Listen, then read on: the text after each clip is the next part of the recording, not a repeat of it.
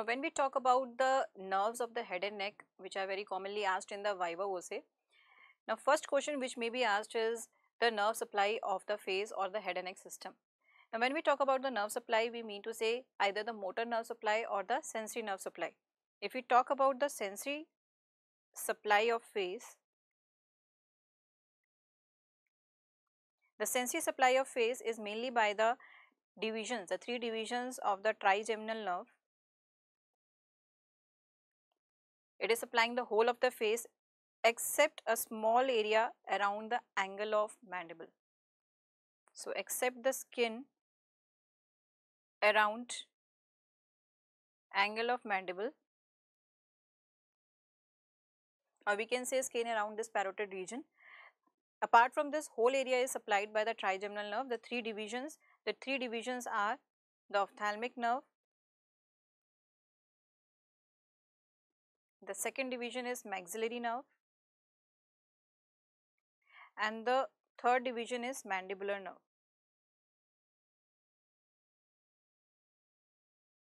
These are the three divisions of the trigeminal nerve, and this area, that is skin around the angle of mandible, it is actually supplied by great auricular nerve. This great auricular nerve, it is coming from the cervical plexus. Now over here only we will just mention, because we have just talked over regarding the trigeminal nerve. The trigeminal nerve, it gives off these three divisions, that is ophthalmic, maxillary and the mandibular. So this is the ophthalmic, this is the maxillary, and the third one is mandibular. Now these divisions, they are given off in the cranial cavity only within the middle cranial fossa.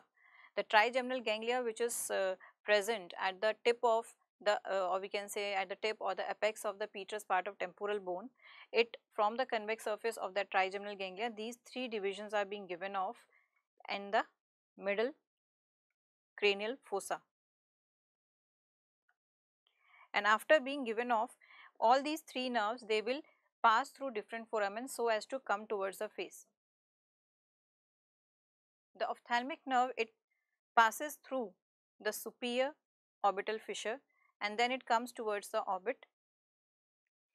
And when it is passing through superior orbital fissure, just before that it divides into three branches, that is lacrimal nerve, frontal nerve and the nasociliary nerve.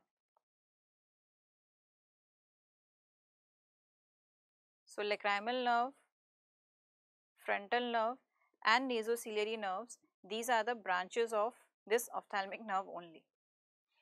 When we talk about the maxillary nerve, it exits the cranial cavity through foramen rotundum, and after exiting this foramen rotundum, it reaches the pterygopalatine fossa. Pterygopalatine fossa.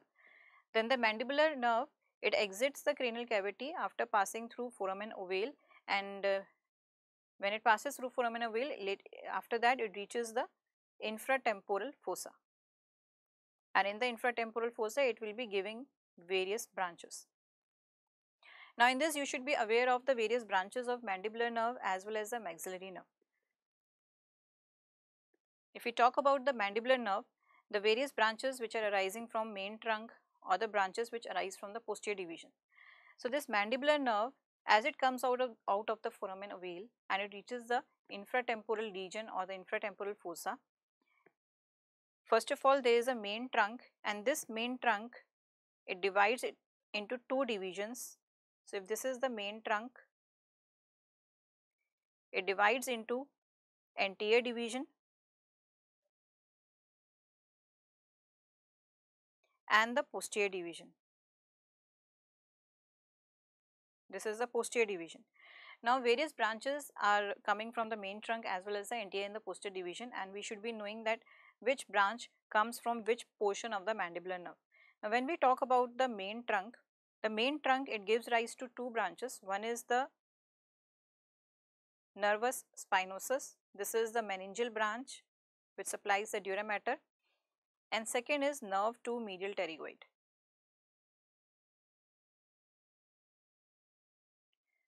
So these two are the branches arising from the main trunk. Then after that, the rest of the branches arise from the divisions, and in this also the most important is posterior division. The three main branches which arise from this, and we can remember it with a mnemonic Ali. The A in this is auriculotemporal nerve.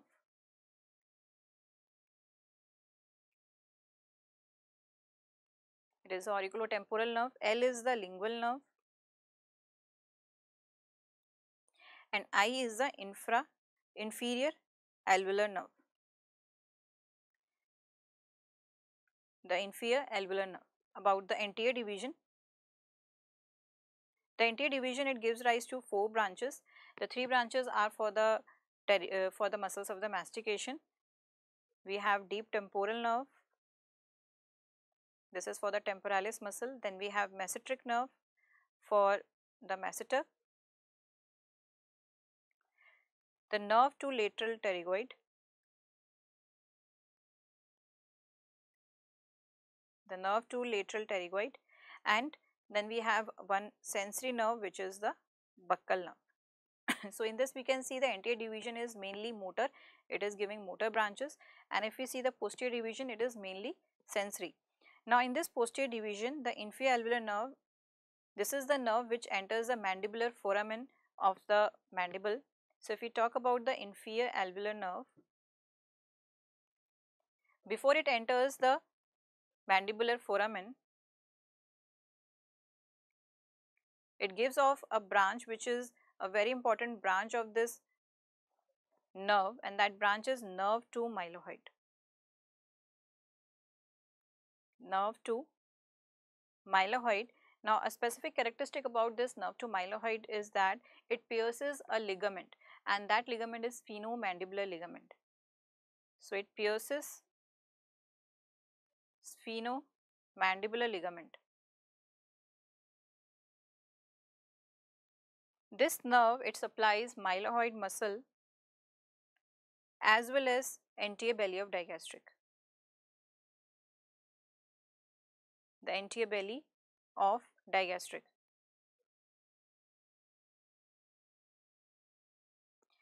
Then apart from this nerve to mylohyoid, the other branches which are given by inferior alveolar nerve are the branches given off within the mandibular canal.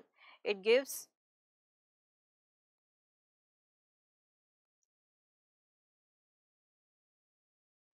a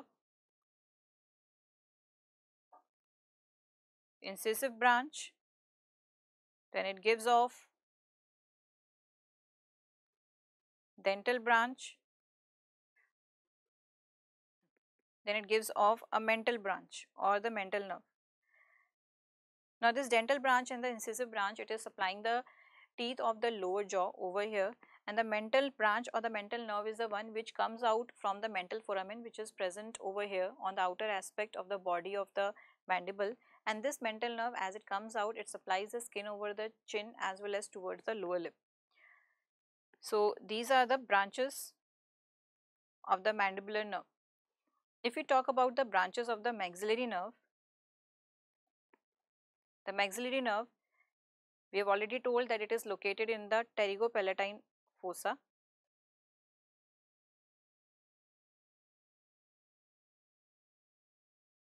It is located in pterygopalatine fossa. When it comes from the middle cranial fossa, it passes through foramen rotundum, then it reaches the pterygopalatine fossa. We will just write it over here. Maxillary nerve passes through foramen rotundum, then it reaches the pterygopalatine fossa. After that, it passes through inferior orbital fissure. It passes through inferior orbital fissure, and then it reaches the orbit, the bony orbit. In the orbit, it is basically traveling in the floor of the orbit, and we say that it is traversing in the infraorbital groove or the canal.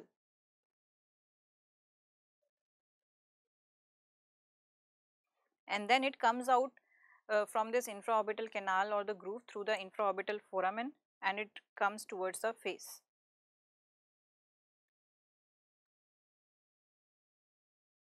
So thus we can see it is having different parts. One part is running in the cranial cavity, another part is running within the pterygopalatine fossa, some part is running in the orbit, and the rest of the portion or the terminal part is coming into the face. Now different portions are giving rise to different branches. If we say that in cranial cavity, the branches which are given in the cranial cavity, it gives meningeal branch which will be supplying the dura mater. Then as it reaches the pterygopalatine fossa, within the pterygopalatine fossa it is giving three branches: posterior superior alveolar nerve,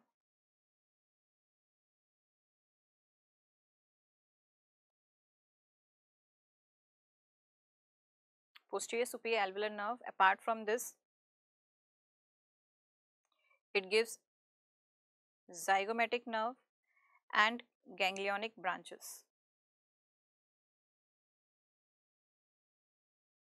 Then after this, after giving these three branches, it will pass through the infraorbital fissure and it continues as infraorbital nerve. This infraorbital nerve is the one which is running in the infraorbital groove or the canal. So in the orbit, or we say in the infraorbital canal, the various branches which are given by this nerve or specifically this infraorbital nerve, it is the middle, anterior and middle superior alveolar nerve. This anterior, middle and the posterior superior alveolar nerve, they form a dental plexus which supplies all the teeth of the upper jaw. Then lastly, when the nerve it comes out through the infraorbital foramen and it reaches the face, over here this infraorbital nerve, it will divide into various branches to supply the area over here. It will give palpebral branch,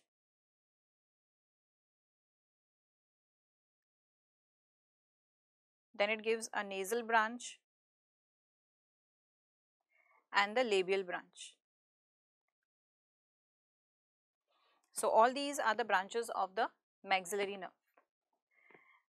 So we have talked about the trigeminal nerve, the mandibular nerve and the maxillary nerve.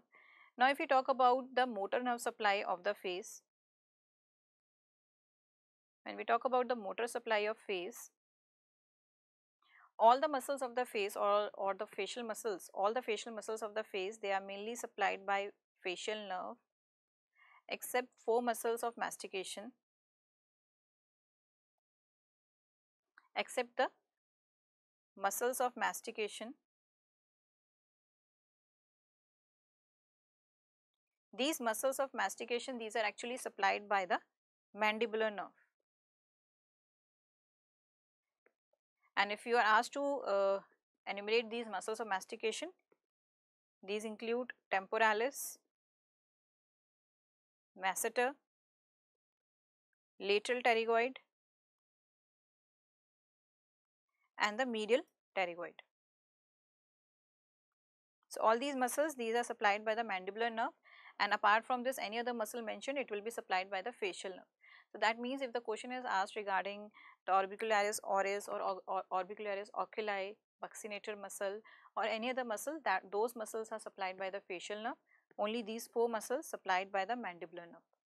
Now over here when we talk about the facial nerve, we should know the branches of the facial nerve in the head and neck or in the face area. Now this facial nerve, it passes through various foramens. This facial nerve, it is present in the posterior cranial fossa. It passes through internal auditory meatus and then it reaches towards the ear. It reaches the ear, it is related to the inner ear, then into the middle ear, and it exits the ear or the middle ear via a foramen, that is a stylomastoid foramen. The stylomastoid foramen. And then it reaches the face, or we can say towards the neck area. When it reaches towards the outer aspect of the face, in the face it is traversing through the parotid gland. and when it is passing through this parotid gland, facial nerve it divides into the various terminal branches. Now in its course within the middle ear as well as when it reaches towards the face, it gives off various branches. Now if we talk about the various branches which are given off by the facial nerve, within the middle ear it is giving 3 branches: the greater petrosal nerve, cauda tympani nerve,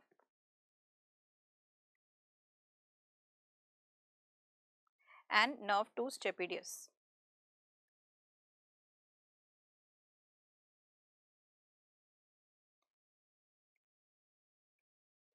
So these 3 branches are given within the middle ear.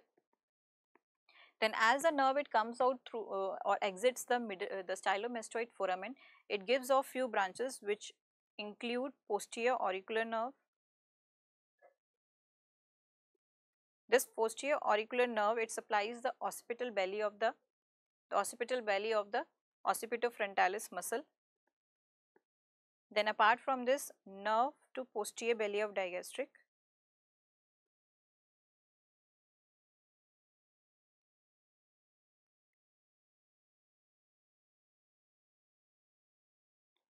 Another branch is nerve to stylohyoid.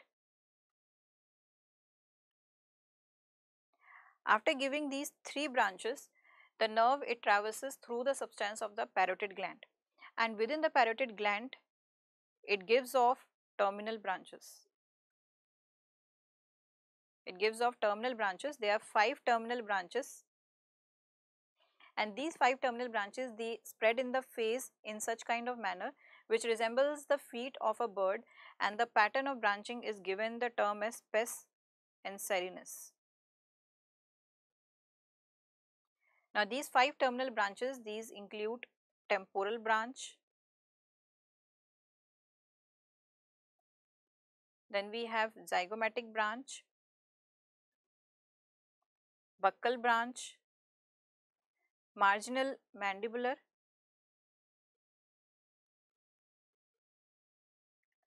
the marginal mandibular branch, and lastly we have cervical branch. All these branches they supply the various muscles of the face.